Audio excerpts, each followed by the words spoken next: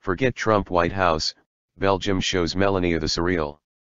As her reality TV star husband met many of his Western allies for the first time as U.S. president on Thursday, Melania Trump was offered a different take on the surreal by her hosts in Brussels.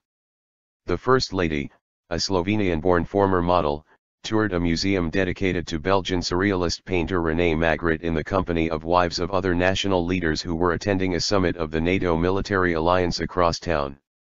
Famed for works like the 1964 self-portrait of a bowler hat man whose face is hidden by an apple, or the image of a pipe subtitled Ceci n'est pas un pipe, this is not a pipe, Magritte has much to teach the world about questioning outward appearances, and about self-effacement, Belgian organizers said. You never know, museum director Michel Draguet said ahead of the First Lady's visit. Maybe Donald Trump will move from one kind of surrealism to another, thanks to Magritte's ideas. The outspoken 70-year-old wealthy businessman and TV celebrity stunned many U.S. allies by entering the White House in January. He has broken a mold among world leaders with a style that offers little evidence of self-doubt and ideas that run counter to received wisdom among Western diplomats.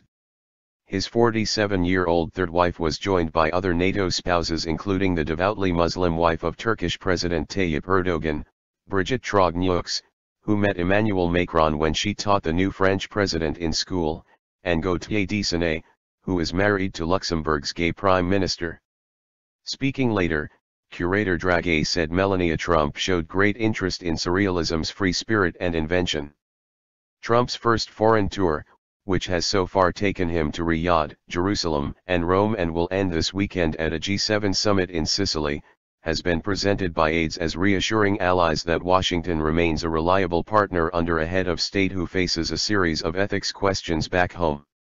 For Charles Michel, the 41-year-old premier whose partner showed the group around Brussels, an itinerary that also took in tea with Belgium's Queen was also a chance to show those close to power a host country keen to